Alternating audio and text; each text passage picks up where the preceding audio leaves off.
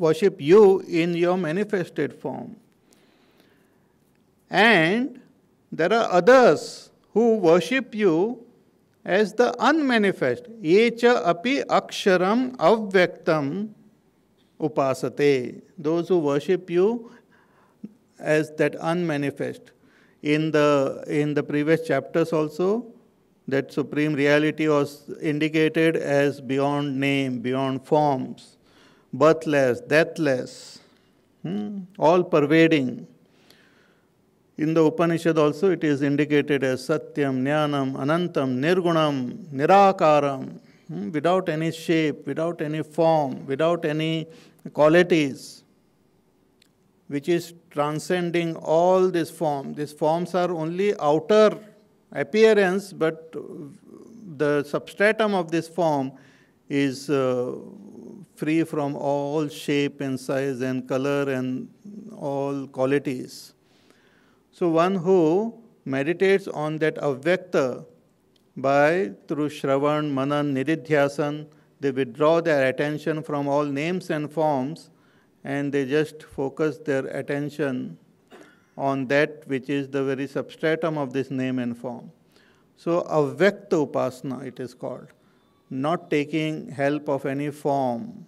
Not taking help of any form means not only outward but also becoming free of their attachment and identification with their own form, with their own body also.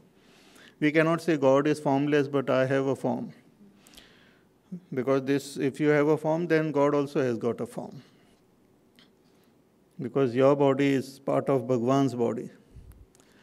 So one who meditates on you as that unmanifest and aksharam means imperishable. Those who meditate upon you as imperishable and unmanifest. Tesham ke yoga vittamaha. Out of these two set of devotees, who are the better knowers of yoga? Means better knower of your sadhana, better knower of this technique of attaining you. Arjuna wants to know. And in this world also people always have this confusion. Should I worship God with form or should I worship God without form? There are other confusion in the minds of people that there are two gods. One is with form and another is without form. See, we should understand that God is only one.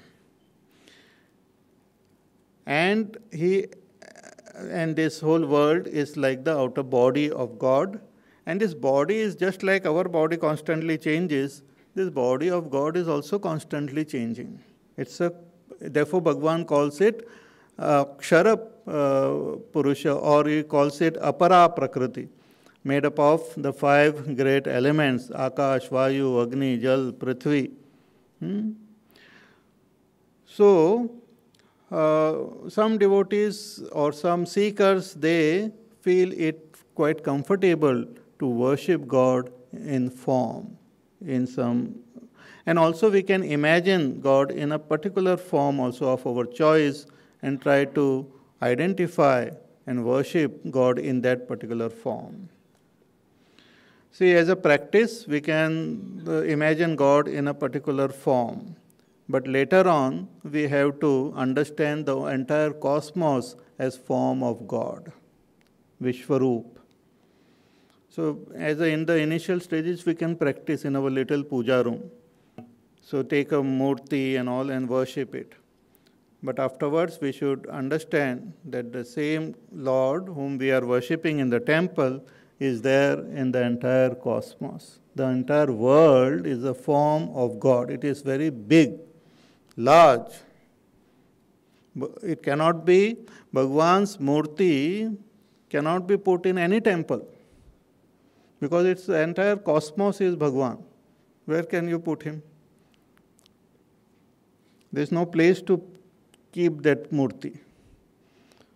But for our own comprehension and understanding, we can take a replica of, or a pratik, we call it, pratik of Bhagwan, and worship it, just like we do for our own country.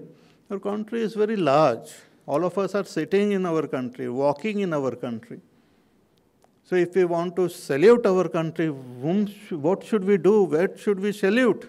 Wherever you salute, you are saluting country only, but that attitude should be brought in our heart, that I am saluting the country. Yeah. You see a person, you salute that person, but you are not saluting the person, you salute the country. That person might feel that, oh, you're saluting me, but you're saluting the country. To make it simple, we have our flag. So when we raise a flag and unfurl it and all, and we sing the national anthem and we salute, we are invoking the bhava in our heart of the country. It is there, country is always there, but it is that bhava is not there always in our heart. During cricket match and all, it comes temporarily. So we bring that bhava in our heart and we salute the country. Similarly, God is everywhere, but to bring that bhava in our heart, we need some support. So we take the support of some symbol which we have, our scriptures have given us, that this is the symbol of God. As like Shiva, you have Shivalinga, or like Vishnu, they are the symbols of God.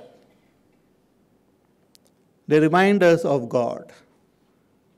Their form reminds us of that cosmos. Therefore, Vishnu Bhagavan is blue in color because everything infinite is blue in color. Shiva has got all the 5 elements on him. He has got water, he has got fire, Akash, Damru is there, sound. So Akash, Vayu, Agni, Jal, Prithvi, everything is there on his form. So he is a symbolic representation of that divinity. Shiva means one who is auspicious. That divinity is auspicious. Divinity is the very substratum of this world. He is the one who supports the 5 elements and supports everyone and everything. So that is represented by that form. Even Bhagwan's dance and all, the Tandav Nritya is like the dance of creation and dance of destruction. So all these are required for us for our sadhana, because it becomes difficult for us to comprehend the vastness and the beauty of the Lord. We need support, we need some symbols, we need pratik. So various pratiks are there given in our scriptures. But there are some who need not have any pratik. They can just look at this cosmos, bring that bhava in their heart, and worship everything and everyone as the very expression of God. That is called the Sagun Upasana. But Nirgun Upasana is when we withdraw our attention from all names and forms and go to the very essence, go to the very substratum of all this name and form, which is free from all qualities and all colors and all limitation. So to worship God as that Avyakta, we need to even give up our identification with our own body. You saw, na? Actually it became dark like, but it did not, it was just magic I created. No, it became dark. So, Avyakta Upasana is to shift our attention from the world and shift it to the very substratum of this world, the support of this world. So, the support of the world is support of my own body also, support of my own mind and my own thoughts.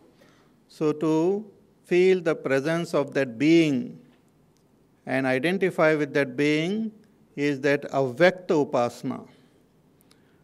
So this Upasana or meditation on that formless, qualityless divinity. So these are the twofold paths mentioned in our scriptures. So here Arjuna, after listening to Bhagavan, He wants to know that who are the better knowers of this path, who are the better knowers of yoga. So, evam satata yuktaye bhaktastvam paryupasate yecha api aksharam avvyaktam tesham ke yoga vittamaha. Who are the better knowers, or which path is better? Which path should I follow?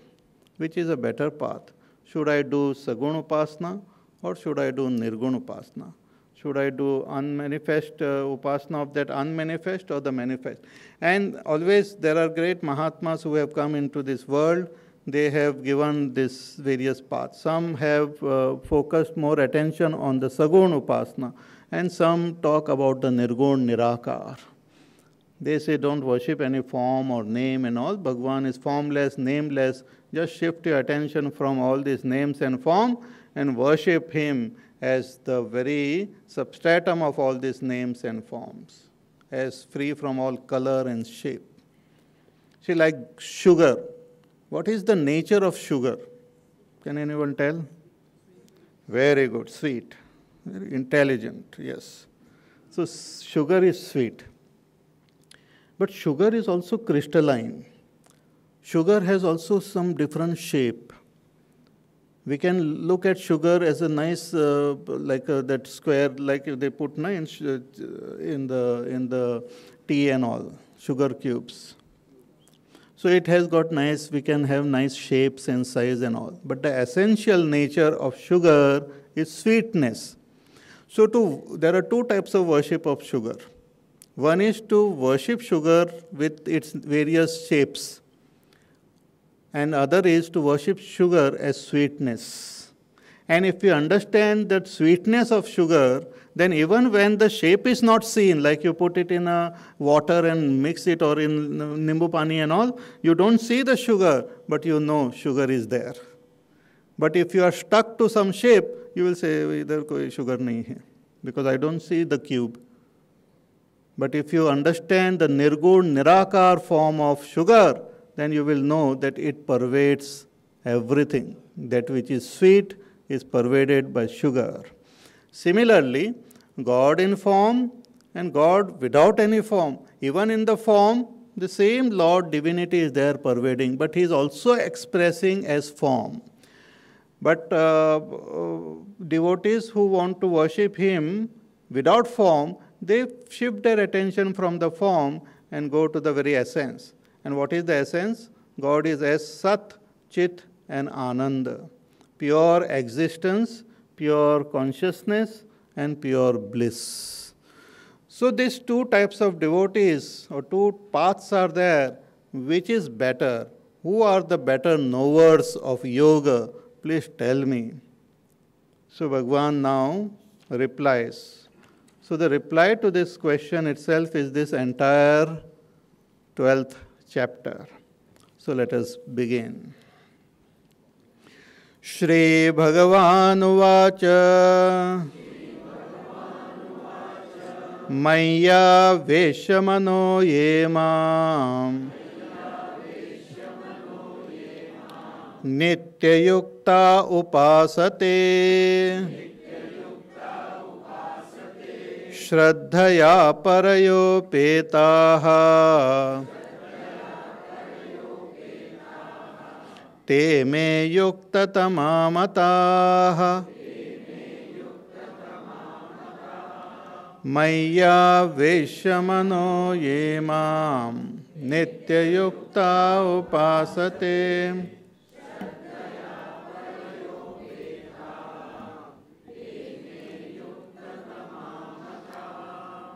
Shri Bhagavan Uvacha. Bhagavan now replies directly to Arjuna. He says, "Hey Arjuna, कि मयि आवेश्य मनः ये माम नित्य युक्ता उपासते." Those seekers who worships me, here worships me means saguna roop. When Bhagavan is using the word me, I, here, he means the Vyakta form, the Saguna Roop, the Vishwa Roop, which he had shown to Arjuna. So he says that those devotees who worships me with faith, Shraddhaya parayopetaha, with supreme faith, te me yuktatama mataha. According to me, they are the best. They excel. They are the best. First he talks about the Sagun Upasana. Then he will talk about Nirgun later on. But here he tells Arjuna that those who worship me in this form, Virat Vishwarup, see me in everything and everyone, and they are dedicated to me, they are very good, they are the best. But how they are worshipping? Mai aveshya manaha. So there are certain important factors which we should keep in mind. Maya aveshya manaha. Mai aveshya manaha. Mana means mind. Mind aveshya. Entering me, or mind totally engrossed with me. Mind totally obsessed with me. One who worships me with their mind completely placed in me, obsessed by me. Obsessed may not be a very good word.